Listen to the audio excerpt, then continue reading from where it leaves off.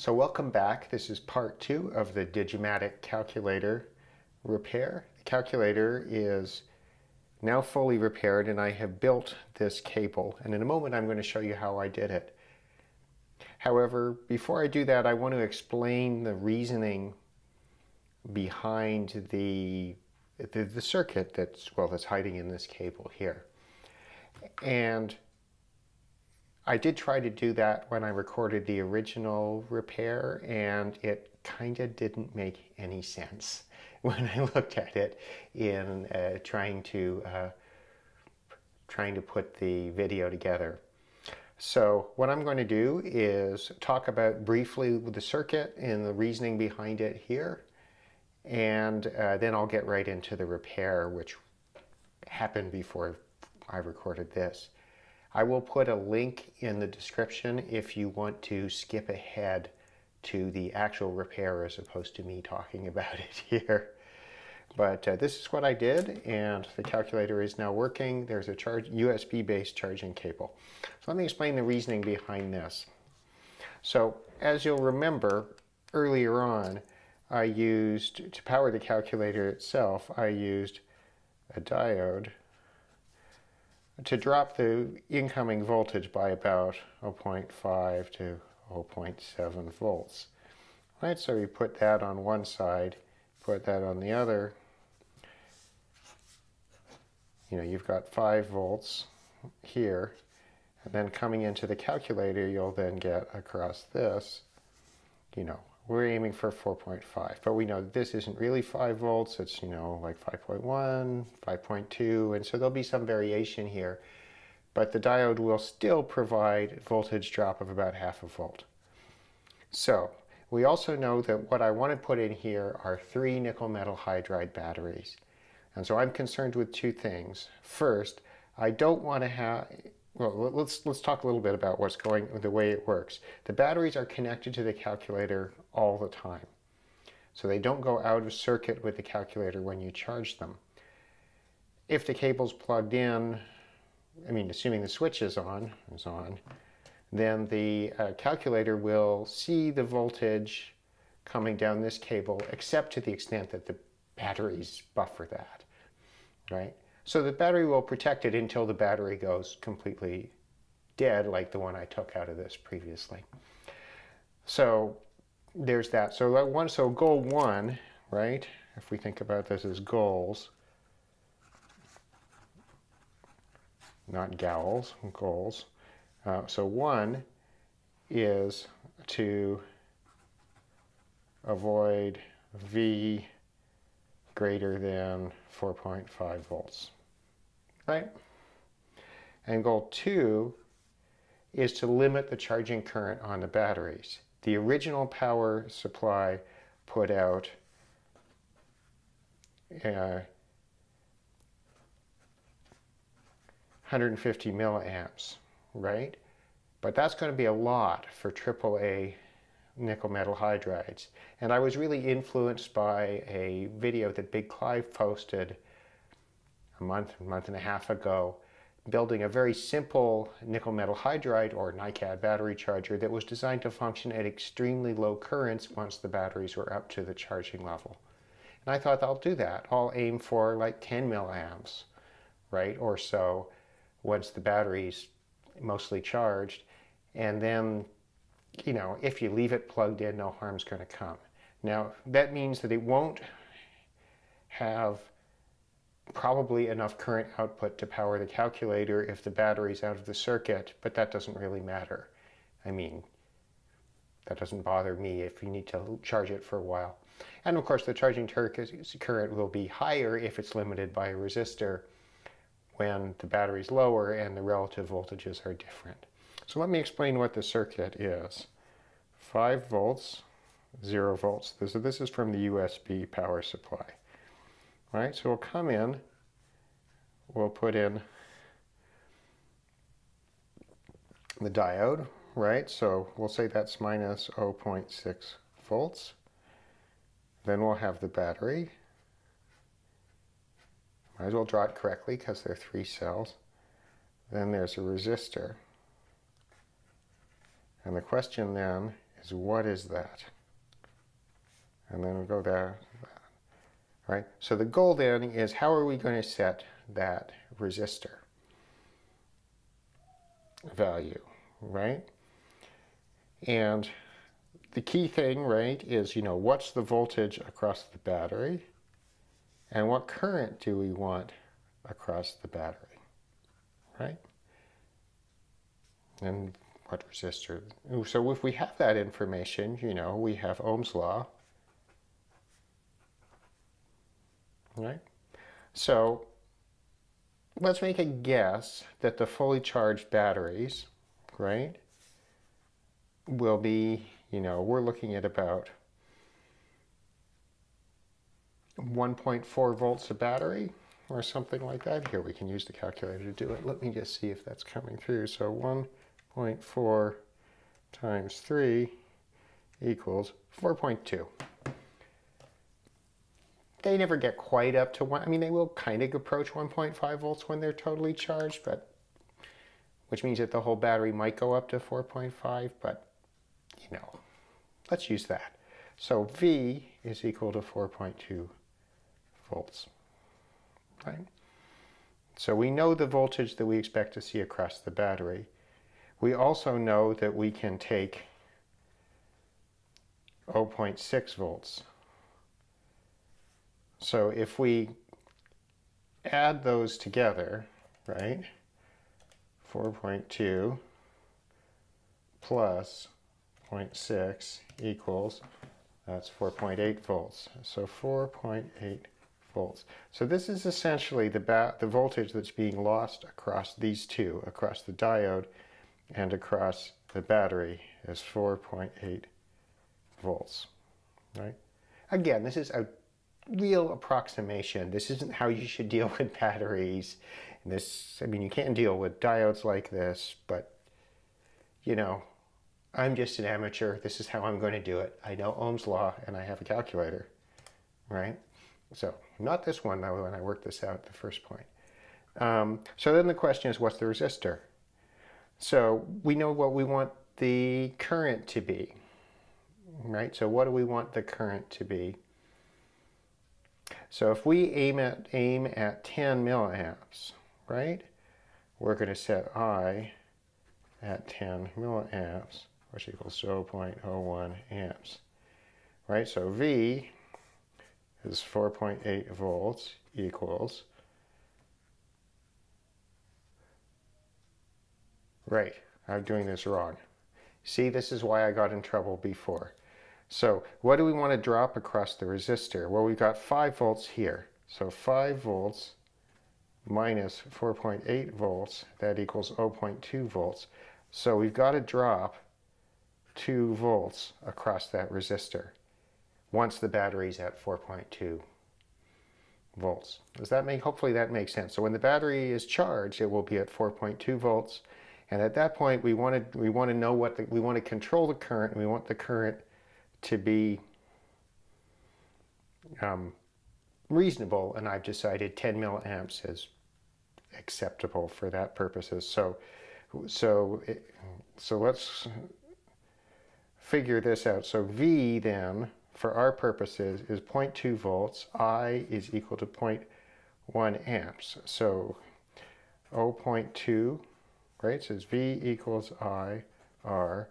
0.2 volts is equal to our current 0.01 times R. Divide both sides by 0.01. 0.2 divided by 0.1 is equal to R. And not that we need a calculator for it, but we've got one. Well, which means its battery's charged, actually. That's low battery level. So 0.2 divided by 0.01 equals to, where 0.2 divided by 0.01 equals 20 ohms.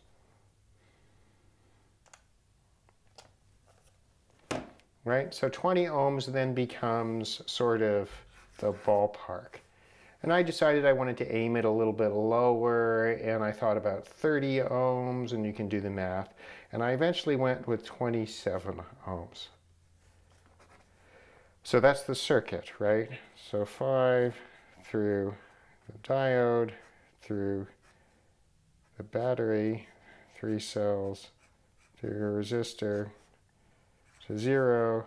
This is 27 ohms. This is 3 cells at 4.2 volts, and this has minus 0.6 volts across it.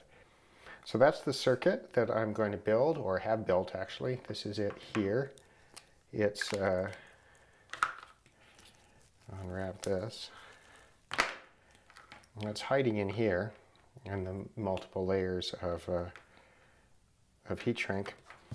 And that's what charges this calculator. So hopefully that makes sense and you can understand this. Again, I'm no expert. This is not a perfect circuit. In fact, I think that the actual resistance it sees with the cable and even the cruddy plug in there, which is a bit of a problem, I think it sees quite a bit less. So, you know, that's just the way it is. Okay, so let's work on building this battery pack. So what we've got, we can just cut these off. So what we've got is we've got a little nickel metal hydride battery pack, pretty nicely made. There's inside here is a very fine wire, which I think is intended to act as a fuse. Have a beer for this activity on a Saturday, thanks to my extremely local brewery. It's right around the corner. And yeah, so what do we need here? We need to bridge that to that, and then we have our output. So rather than muck around a whole lot, I'm just going to solder it onto this tab here messily, and just wrap the whole thing around with electrical tape, because I don't think that there's much point in being too fancy about this. So let's move this down, and we'll see. I have no idea whether there's any charge on these batteries. They've been sitting for possibly years. Let's find out. All right, we'll zoom back out so you can see the meter. All right, we've got the meter over here, and voltage, but that's AC voltage. That's not what we want. I understand why it comes up with AC voltage first, right? It makes more sense, but so actually there's 1.2 volts on this. Let's check this pack here. Oh, I'm gonna have to strip those. Just a sec. Let's strip those.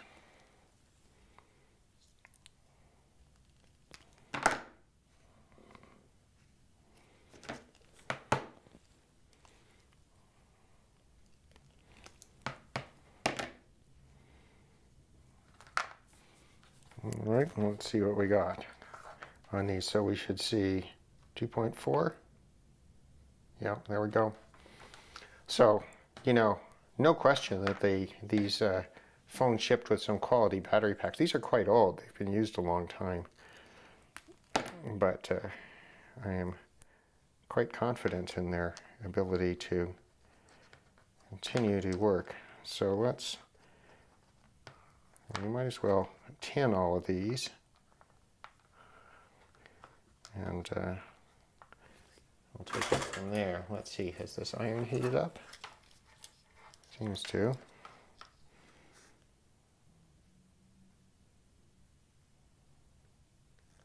There.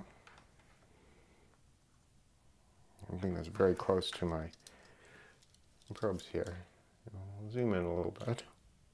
Slide this into the center. Nothing complicated here, just tinning the leads because I don't want them to unravel on me, and I'm going to have to do this eventually anyway. There we go. Okay, so this needs to go to here.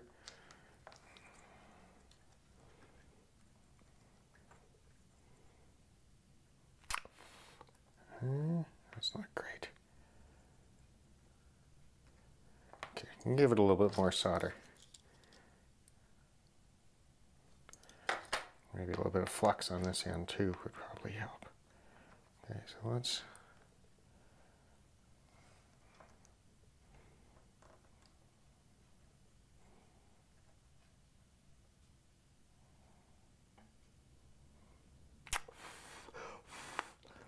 sorry, that was me trying to blow it off.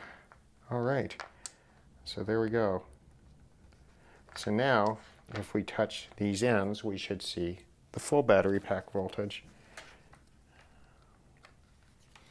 We'll bring that into, there we go, at an angle, oh, on top of one of the leads, 3.6. That's battery pack. So I'm just going to, as I said, wrap a little tape around that. I think I was going to double-sided tape that into the calculator. Okay, so that's step one. We have a battery pack. Step two is to create a cable. As I said, I'm not going to try to put the plug in it. I don't think yet. So where did I put my cable that I'm going to cut up for this? Right next to me, of course. So we're just going to cut the end off of this one like that. I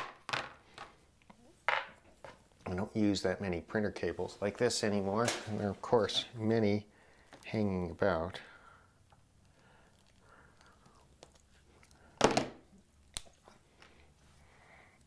You can see this is a nicely shielded one. Maybe I should have cut up a junkier one. Look at that, we get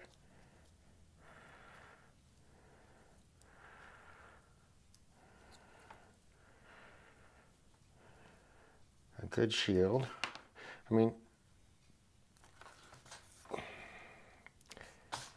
let's collect the garbage and cut off stuff over here. So the power lines in these are supposed to be color coded. Where's the end of the foil? It should unroll. Oh, there we go. Because the foil is essentially wrapped in a spiral around the cable. Okay. Cut this off. And again, you can see there's the little thread, that keeps you from breaking the wires if you pull on it. And now, well, I remember, I'm going to put a piece of, I have a pre-cut one. Oh, that'll do. I'm going to put a bit of heat shrink around here. So the power should be those two. These should be data. The operative word is should, right? But so what we're going to do is we're going to solder these two things right in. But I'm going to cut these a little shorter.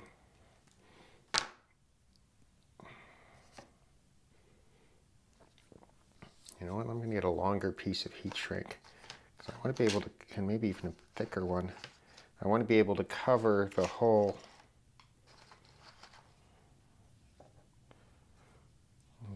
construction afterward. Oh, here we go.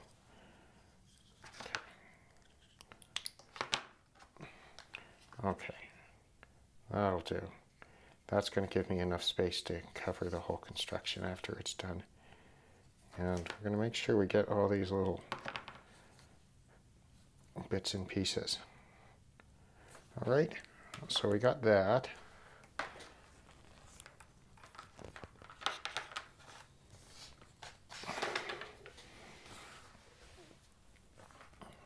So we have this, and now what we need to do is is plug this in and double check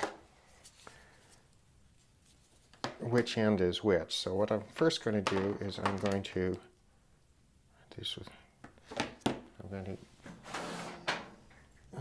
find my fine wire stripper. This thing came in a network cable kit I bought once, and it's turned out to be super useful. I probably use it more than other strippers, but I still think it's probably too small for this. Yeah.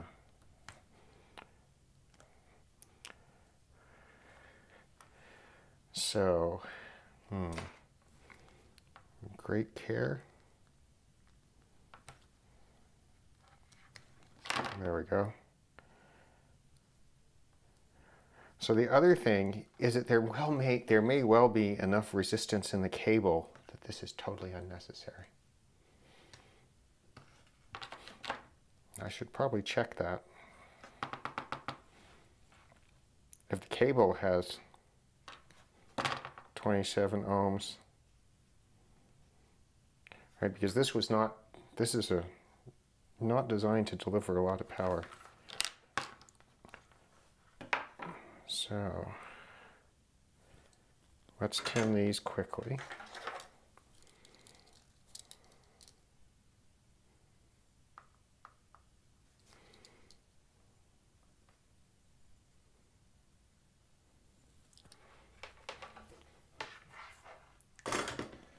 All right, so let's make sure those aren't touching. Plug this in and get the meter.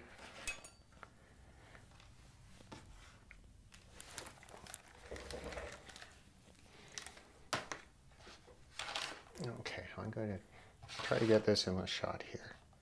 Again, get the meter, DC. I should have probably left it there. DC. Okay, so here we go.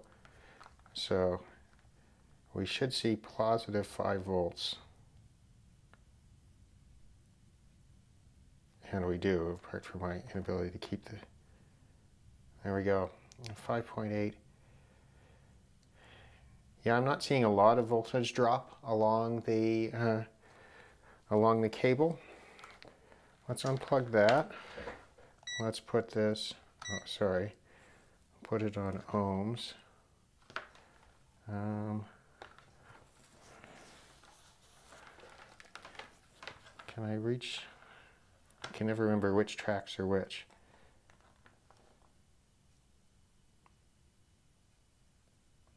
Well, 0.3 ohms.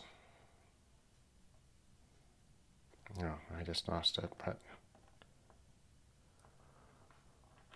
I'll try the other one.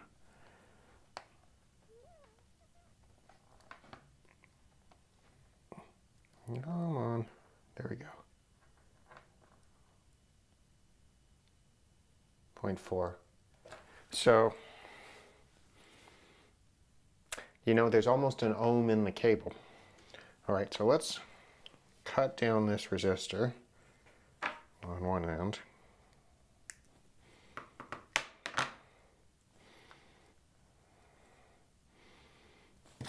I'll tin that.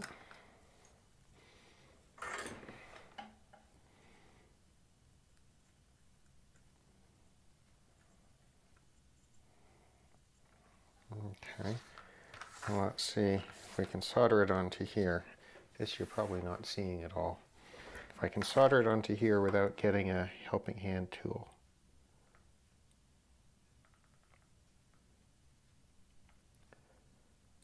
Yeah, it's not good, but we're just testing things out. Okay, so we're going to, I did not plan on not leaving a big lump where these, well, you know what we could do? We could solder that on a bit longer. Okay, we'll do that.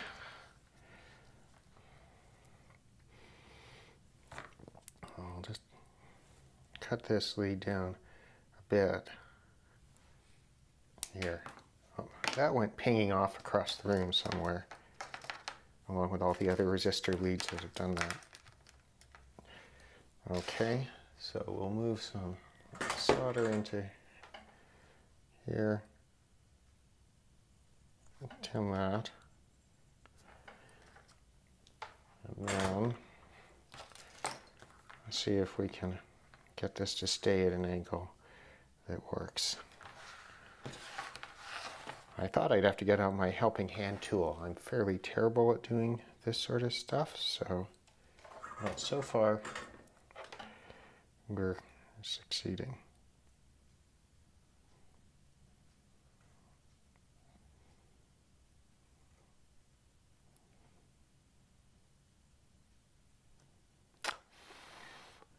Sorry, you probably heard me blowing on it. That's pretty ugly.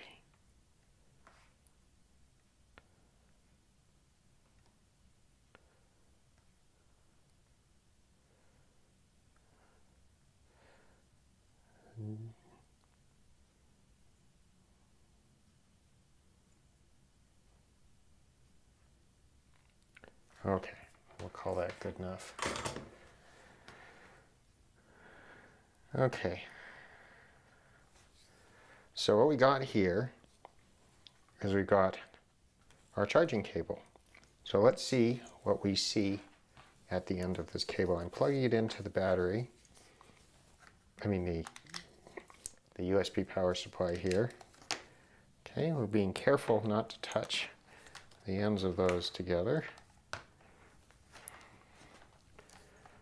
Although obviously if it tries to draw more than an amp, this thing will not work. And let's put this on voltage, DC, and let's see what we've got. Oh, is that in shot? Yeah, this is not. Okay, so we've got that there, and I'm just on one side of the resistor here, and we should see 4.82 volts. So that's about right. That's about what we expect. Of course, with no load, the resistor is not doing anything. It's not dropping, you know, because the effect on the current of a resistor varies with the amount of, you know, the voltage drop on a resistor is related to the current, with no current essentially being drawn, right? Whereas the diode is relatively, I mean, there is some effect, but less. So now what we're going to do is unplug that, and we're going to tack these onto the battery pack. So let me,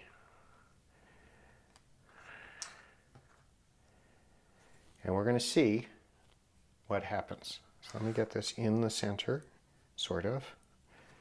We'll sort of bend stuff around so it'll work. Make sure that's unplugged before we muck around with it. Okay, so we'll tin this.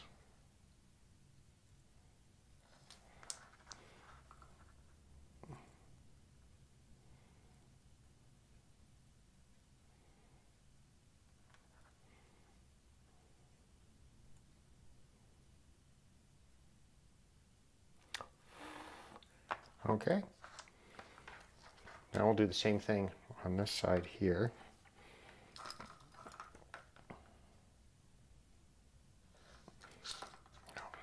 Big gob of solder on the iron, but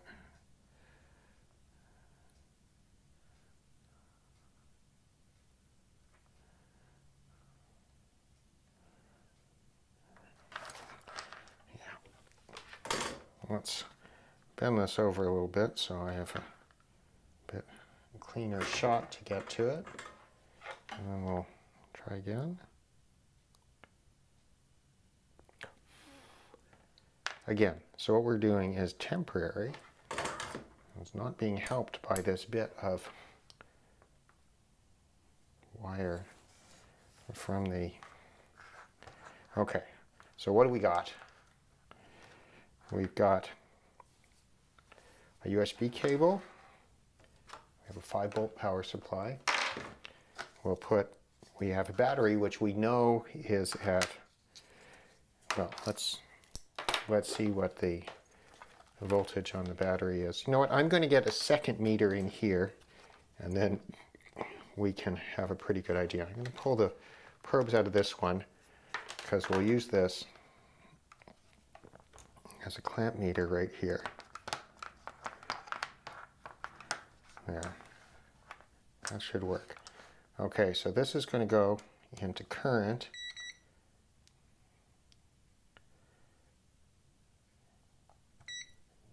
DC, we'll zero that. Okay, so now we know the current there. Let me get my other meter here. And we'll take off its... Okay, we're going to zoom out so that there's some chance of everybody seeing everything.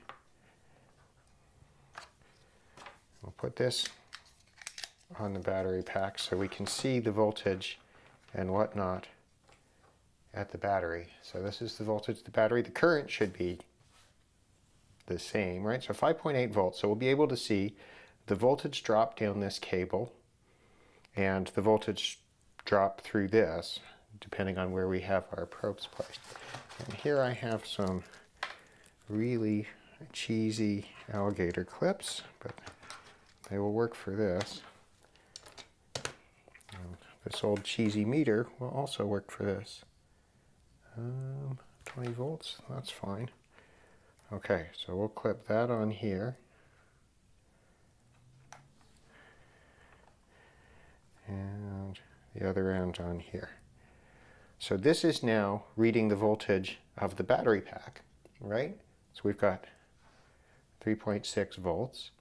We've got 0 amps coming out of the battery pack, which is fine. I mean, this is not drawing enough for this to be able to detect it. So if we plug the cable into here, what do we get?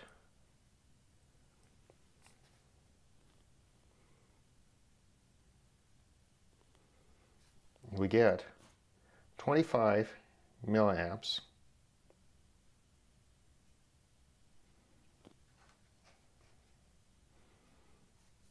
we have the voltage is being maintained at 3.6 across the battery pack. That's still 5.08 volts. So now I guess we will just wait and see what happens with the charging of the battery pack.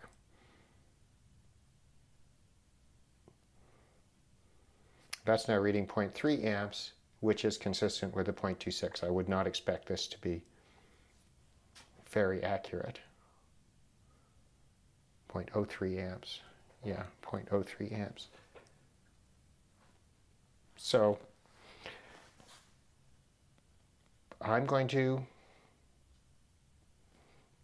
shut this off now, and I'm going to wait and see how the battery pack does.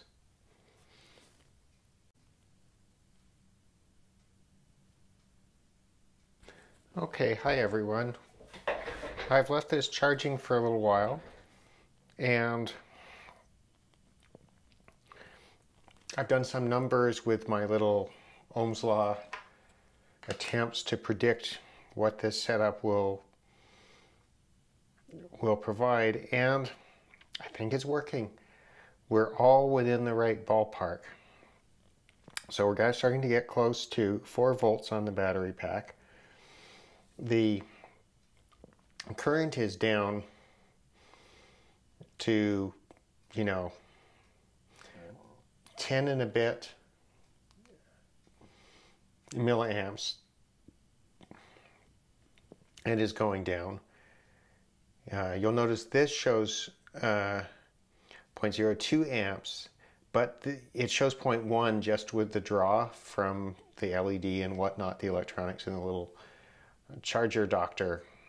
This is not a very sophisticated thing, but it's always been good enough for my use. The voltage is steadily going up. This is sat here for, one lazy beer, so I think this works. I would probably not keep it plugged in all the time. I think that would be hard on the batteries, but certainly plugging it in overnight to give them a charge should be fine. So I think this is an acceptable solution to the problem of charging the batteries in this calculator. Oops, as I bang it into the tripod. So what I'm going to do is I'm going to tape these, I'll shut that off and get it out of the way. Tape these guys up as a battery pack. So what I'll do is I will desolder. Now we got more stuff out of the way. So what I'm going to do is desolder these leads and put it in the back here. And these two are going to stay where they are, and I'm going to put the charging electronics, well, it's not electronics. I mean, is it diode electronics? Oh, that's borderline, right? If it was a tube, it would be electronics. Let's say diode's electronics. It's not active, though. Fran posted a brief post about what constitutes electronics, and I think if it's got a diode on it in it, it's just at the edge. But yeah, she's right. It's probably just electrics.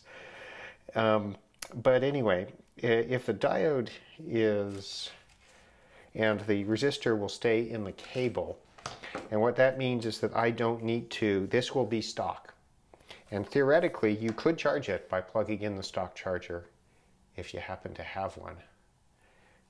Although it would be possibly a little hot for these batteries. But I mean, the same sort of rules would apply, right? As the voltage in these started to get up to the 4.1 volts, very little current's going to flow. And they're probably relying on the resistance, the internal resistance in the batteries. And they were also relying on nickel cadmium being even more robust than nickel metal hydride. So you can really cook nickel cadmium sometimes, and they'll get away with it. Although that said, anyone who kept that calculator plugged in all the time would have gone through a lot of battery packs. So I'm probably going to do a bunch of this stuff off camera because I don't think it's very interesting. And then I'm going to come back and show you how I built the cable and how we're going to solder it into here. I do want to double check that this little plug here is a little rickety. So I want to just check that that's okay, and we'll build up the cable and see if it works. But we will have an intermediate stage when the battery's in here. It's now charged sufficiently. We can take that off. The battery's now charged, so once this is soldered into here, the calculator should work. And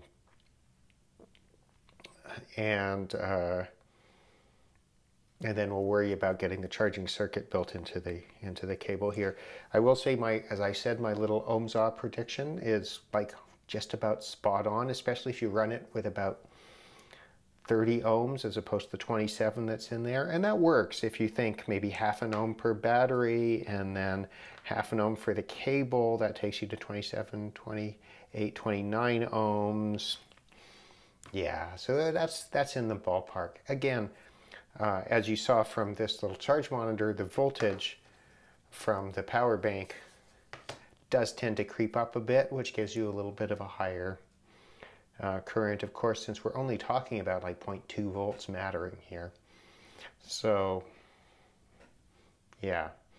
I will say this is, if you were, one of these batteries was to go short, which I don't really know if that's a likely thing to happen, probably not. And you were to get the whole 163 milliamps, it will cook this battery pack pretty quickly. And as we saw from the NiCad one that came out of it, that can often happen. So I would not leave this plugged in, plug it in overnight, charge up the batteries, and unplug it, and that's it. And that's how I intend to use it. I will say here in Canada, you can get nickel cadmiums no problem. It's not like Europe where they're a little bit specialized these days. And I could just put nickel cadmiums in it and, that would be fine too. But that would involve me buying something, and I'd prefer to do it with nickel metal hydrides if I could. Of course, they're going to be a little bit less robust to running large amounts of current through them, which is why we have a resistor in this circuit, which we probably wouldn't bother if we were doing with nickel cadmiums. Okay, so let me get these taped up and in here, and we'll see if the calculator works. As I was taking this apart, I actually started reading the back of this more carefully, And we've got some display indicators information. Some of these are a bit hard to read, but it says L indicates blah, blah, blah. Batteries, presumably that looks like a B, should be recharged. So the chip gives you a low voltage indicator. That's really interesting. Pretty neat. So this looks a bit of a mess, but there's the battery pack. It's stuck down with some double-sided tape, which will hopefully stay. It's connected in. I soldered it over to here for the negative and over to here for the positive. They're well apart, so I don't think I need to get too concerned about sleeving them. Well, it should be all right. If it does rattle around, I will figure out a better solution to hold it in place. The problem I have is that this is badly oxidized, the plug here, and so far I haven't had too much luck with getting it to connect. But I will show you that if I turn it over, we have power. It's a working calculator. 9 times 9 equals, oh, that's probably just my meter deciding to shut off. And the power switch works. So we have a working calculator. The question is just cleaning out that switch. And I think I'm just going to, I mean, it's quite badly messed up, but I'm going to put the back on, well, probably leave the back off for a bit, but I'm going to scrape it out with a small screwdriver, see if I can see power on this little cable, which is what I'm going to use. This fits there. It does seem to be clipping in, so that should be good. And then this will go onto here with a whole lot of heat shrink to protect everything. And so that's the plan, but this plug has created problems, and I can't really and again, that's the meter. I'm finally deciding to shut off, but I can't really, I'm having trouble taking it out without risking scratching up the outside of the calculator more than I'd like to. So, yeah, that wasn't something I anticipated, but I will see what I can do with some contact cleaner and a small screwdriver and get back to you. But, you know, working calculator with battery pack. We have the battery in, it's working. The calculator is put back together now. Although this screw could be tightened more. Yeah, there we go. So we got that all in. Now, if we plug this in here, we see 3.85 is about the voltage of the battery, so really that jack should be replaced. It's been fairly badly damaged, but it'll be all right, at least for now, to try things out. And if I can, I can always spray more contact cleaner in it and make an attempt to scrape it out. The issue is the top contact here has just got really kind of chewed up by the battery electrolyte. I was able to clean the pin reasonably well. So, you know, I mean, so you can see it's not ideal. That's probably about what the battery is at the moment. It's not ideal, but it'll work, at least for now, and I can improve it later. The battery is stuck on with double-sided tape, and we know where the positive is in here, and now let's remind ourselves which the positive is here. Let's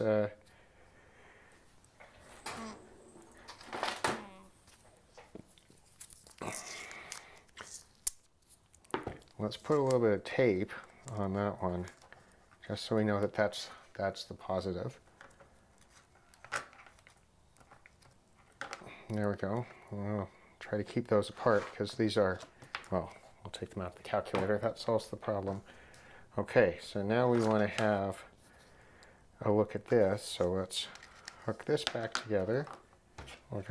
Since we got this meter out, put this meter here. Let's just remind ourselves what the positive is here. Right, positive is the diode side, which is what I remembered. So off that goes. We'll get the meter out of the way again. And so now we just need to figure out exactly how we're going to do this. And what I think I'm going to do is get some smaller heat shrink here.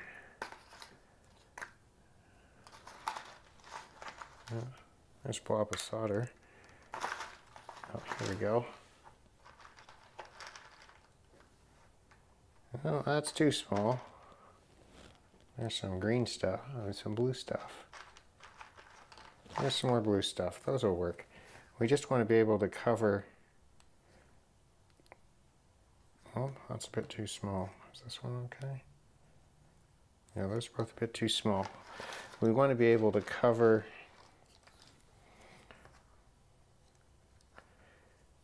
our components here before we cover the whole thing up with a big piece of heat shrink there. So let me find another one that's a bit thicker.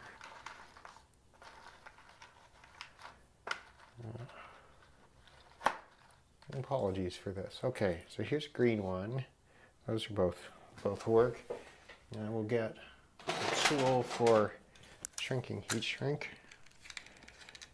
I really like this little butane-powered soldering iron. It works really well for lots of things, but it's excellent for heat shrink if you take the tip off. Okay, so what we're going to do is we'll start with this one. What we'll do is we'll take the heat shrink and back it down here so it doesn't shrink on us prematurely. Oops. There we go.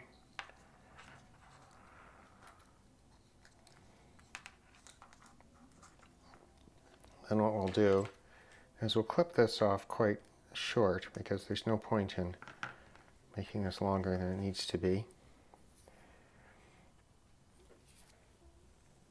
We'll get the soldering iron.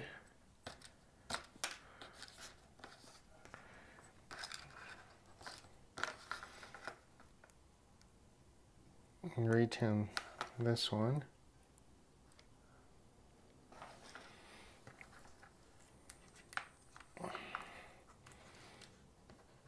And then, if I can line these up without melting anything that I shouldn't be.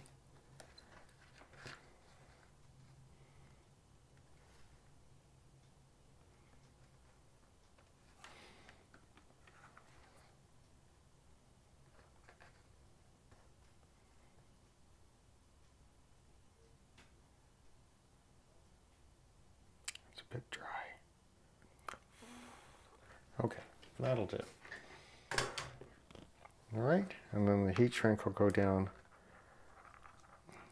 once it's cooled off enough that it won't. The heat shrink will then go down over here, right?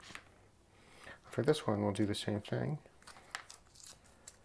Where are we about lengthwise? Yeah, so we can do this right at the diode here.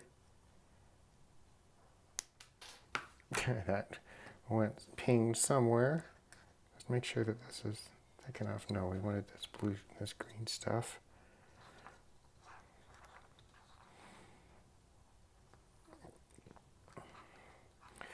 Right, so let's get that out of the way. Get our diode up in the air. I'm sorry I'm not zooming in more for this, but I'm moving around enough that I'm just kind of lose it from the center of the screen if I try.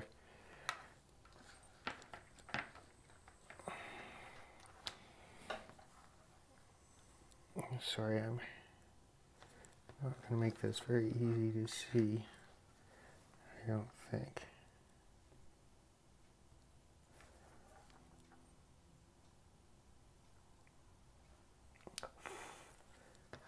All right. Yeah, that's not great.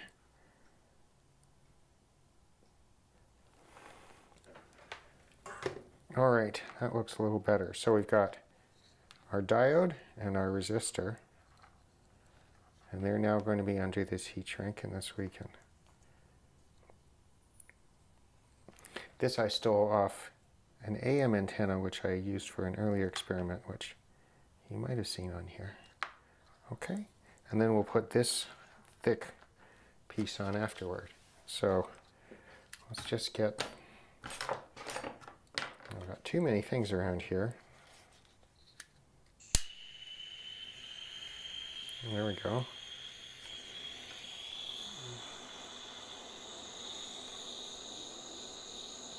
There's no flame, it's kind of hot air. Takes a moment to heat up, but not too long to do heat shrink.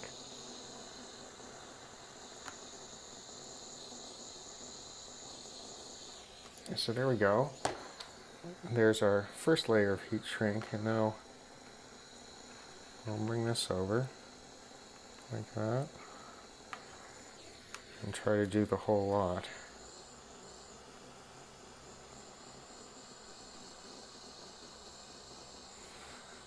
I've only used this little thing for soldering once or twice.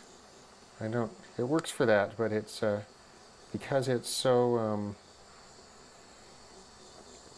the heat comes out the side of it, right? It's essentially a hot air gun that blows on a tip. Like I think all these things are.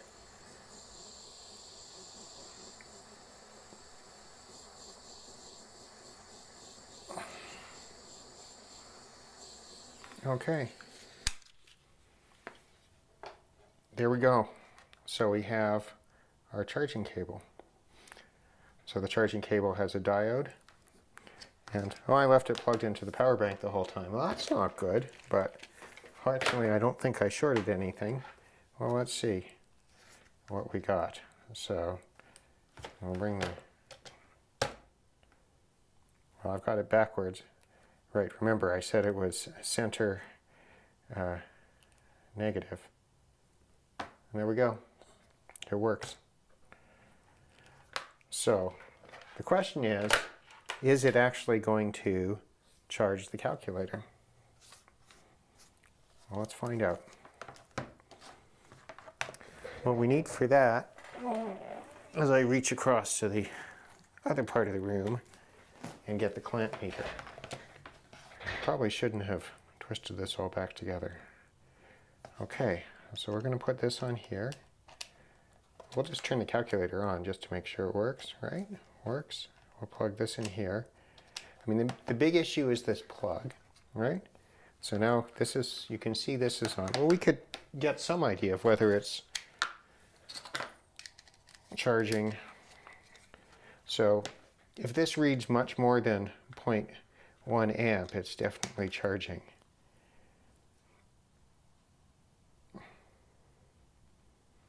Well, 0.1,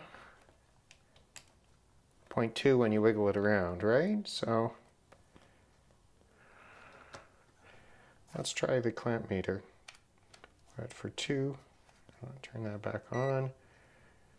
Okay, let's set that for DC. Let's unplug this. I'll put that through there.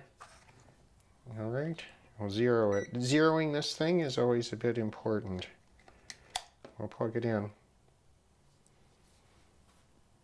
It's charging the battery. If we turn this on, you can't see it from that angle because of the way the display works on this thing, but does the, I bet the amperage won't go up because I think it's being limited by the resistance in the system. I don't think, yeah, turning on the calculator doesn't turn on, it's drawing from the battery. So I think it works. I think we have an entirely working charging solution. Unplug it. Oh, it drops down. So we have a calculator that is restored and a special purpose USB charging cable for charging it up. This calculator is totally workable. It was replaced very easily with, well, fixed relatively easily with that bodge wire. This plug is still a bit touchy, but it's at least going to allow us to charge the battery, I think, and if it becomes too much of an issue, that can be replaced or can be scraped out a little bit more. This cable seems to be a completely workable solution. As you can see hidden inside, you can see the resistor. I'm poking through here. Right? You can see the resistor right there, and there's the diode right there. And they're both inside this cable, which I think came out rather neatly. So, I'll just give you one more idea of just how nice the display on this is. It's really quite pretty.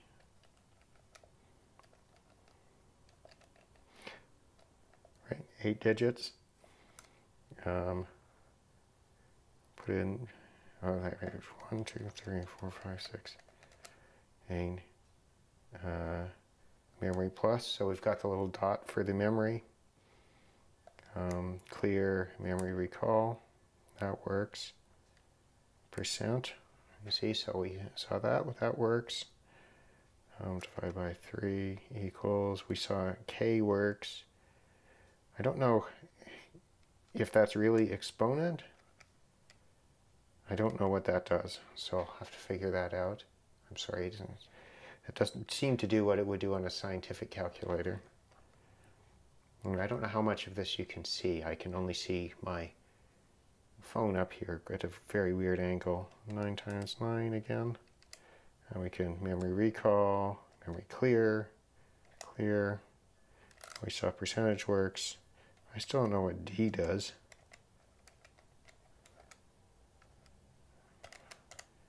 Anyway, I'll have to look at the manual. This is a very nice calculator. I'll zoom back down a bit. It's funny, it's got the fake sort of leather plastic, which was very characteristic of the 70s. But I'm very pleased with this repair. Thanks if you stuck with me for this long. The Digi-Matic M8-2 is fully working, has batteries, doesn't seem to be shaking around. There's just not much to add. It's a fully functional, repaired calculator, and I intend to use it and keep it right here on my desk. An HP would make me happier. A TI might as well, but I mean, this is, you know, my father might have had an HP that was older than this or about the same age of this. The oldest one I had is from about 78 when I was a kid, and that's long gone, unfortunately. I think it was the same one that Fran uses on her channel, if I remember correctly. It wasn't a very uncommon calculator and was a relatively inexpensive scientific from that era. So I'm going to put this on to charge, and once again, thanks for sticking around with me. If you like these kinds of videos, please subscribe. You can get notifications as well. I post about weekly with serious content, but I also do, you know, radio stuff, and anything else I might be interested in sometimes gets posted a little bit more often than that. So, thanks again.